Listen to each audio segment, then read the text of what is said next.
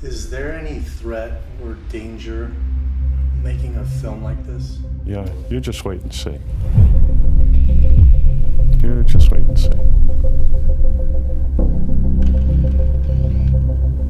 You have no idea of the far-reaching power of the church.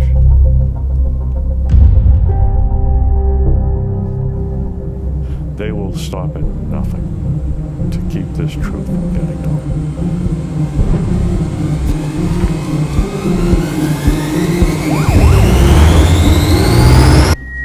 Is there a spiritual way to kill an animal?